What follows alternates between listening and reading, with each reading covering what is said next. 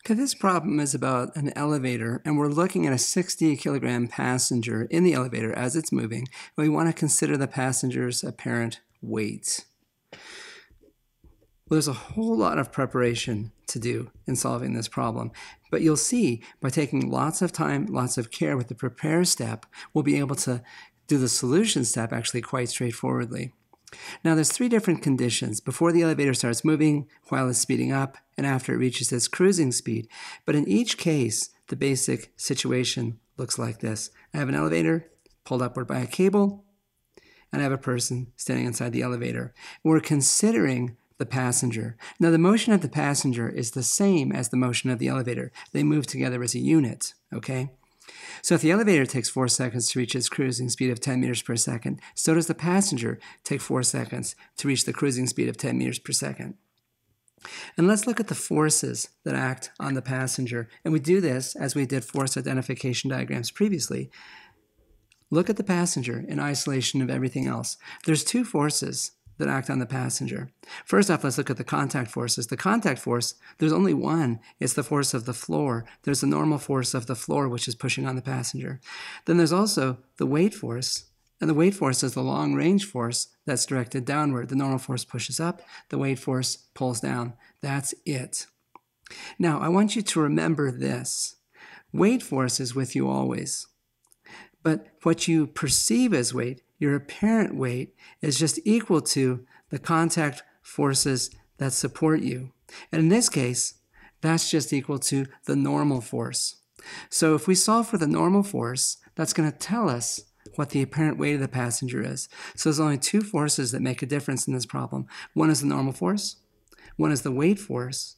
And if we solve for the normal force, that's the apparent weight that we're looking for, because what the passenger actually perceives is the force of the floor pushing on him or her. Now let's do this. Let's do a motion diagram for the elevator. And we're going to have three different cases, A and B and C. Before the elevator starts moving, that's pretty easy. It's just stationary. In this case, of course, the acceleration is just equal to 0. Then we can look at the acceleration as the elevator is speeding up. Well, if the elevator is speeding up, successive points are getting farther apart, velocity vectors are increasing in length, and so as a consequence, there's an acceleration, and the acceleration is directed upward. It's a positive acceleration using our conventions. Okay, so there's a positive acceleration. And I'm going to put the y subscript here because that's what we refer to the signed component with the subscript. So the positive acceleration in this case. In the third case, the elevator is moving at a constant speed. It's reached its cruising speed and it's staying there. So the elevator is still moving upward.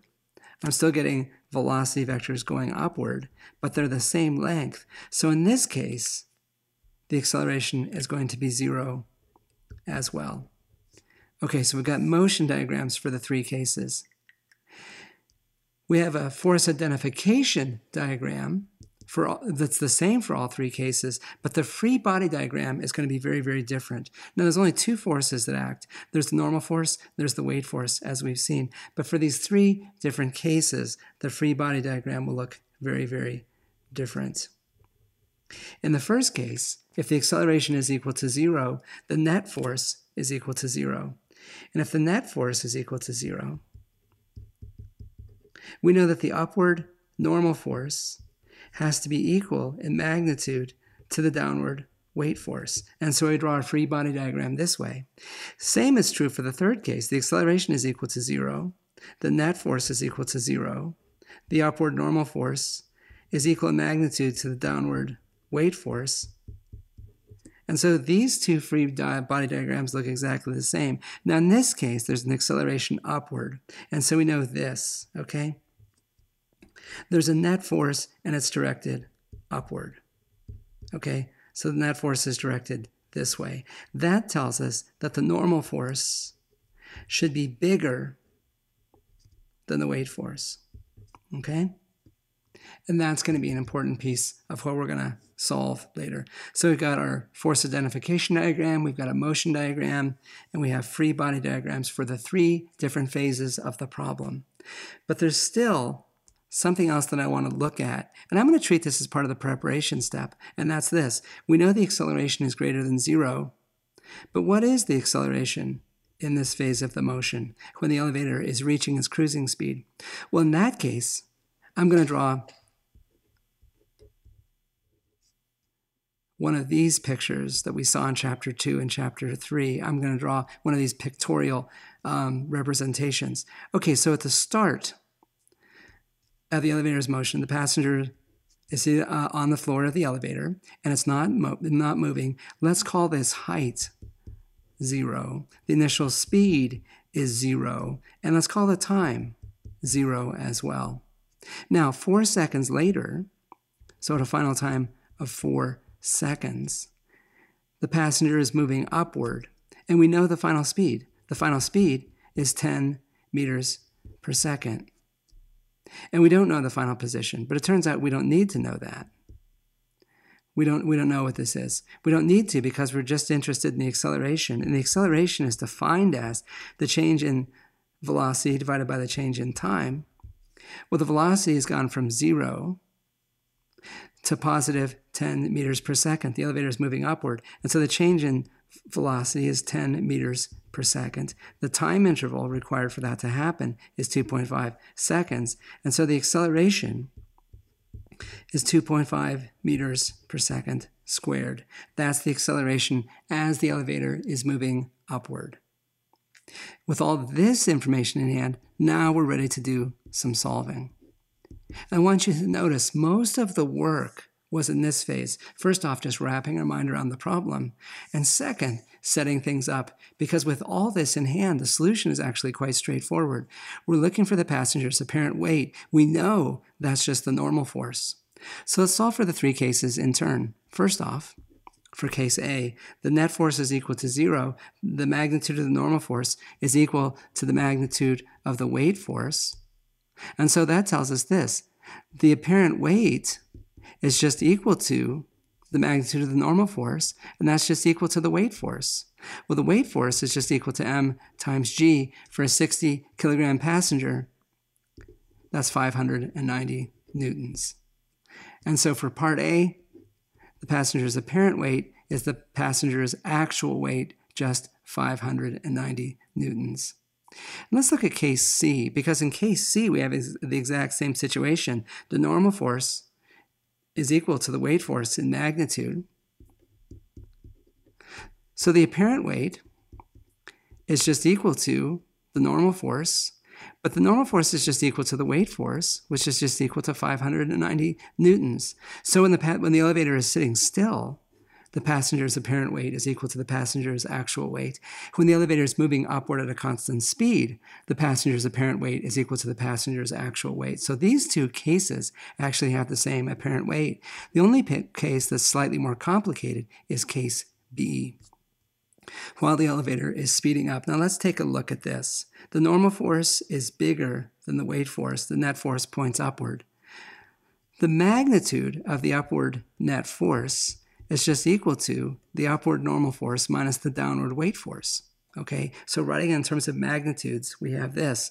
But the magnitude of the net force is just equal to the mass times the acceleration. And the acceleration is directed upward. So we can write this. The normal force is equal to m times a plus w. Now remember, the apparent weight is equal to the normal force, but the normal force is now equal to m times a plus w. So it's equal to the passenger's mass, which is 60 kilograms, times the passenger's acceleration, which is 2.5 meters per second squared, plus the passenger's actual weight, which is 590 newtons. We have everything we need to be able to solve this, and if we do, we come up with an apparent weight of 740 newtons. And that's just equal to the normal force of the floor of the elevator on the passenger. Now let's do a quick assessment. The apparent weight is just equal to the contact force supporting a person. In this case, it's the normal force of the floor of the elevator on the passenger. You know when you're sitting still in an elevator, you're not accelerating. The normal force is equal to the weight force net force is equal to 0, you feel like you weigh what you actually weigh. The apparent weight is just equal to the actual weight. The same thing is true if the elevator is moving at a constant speed. If you're moving at a constant speed, there's no acceleration. You don't feel heavy, you don't feel light. And when you're moving in any contraption at a constant speed, your apparent weight feels the same as your actual weight. That makes sense. But in this third case, the elevator is accelerating upward. And you know, if you've ridden in elevators, that if you're accelerating upward, you feel heavy. The passenger is going to feel heavy.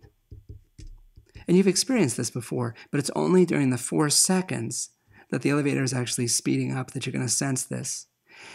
And this number is bigger than 540 newtons, but it's not dramatically bigger. You'll feel slightly heavier, but that's not enough to make you crumple to your knees. This is going to be okay. Passengers can withstand this. So in the case of Part A and Part B and Part C, our expectations of what the answer will be match what we get for the problem. The apparent weight is the same as the actual weight in Part A, same in Part C, and in Part B, you feel heavier. And so our assessment shows that the actual answers to the problem match our expectations of the way the world works.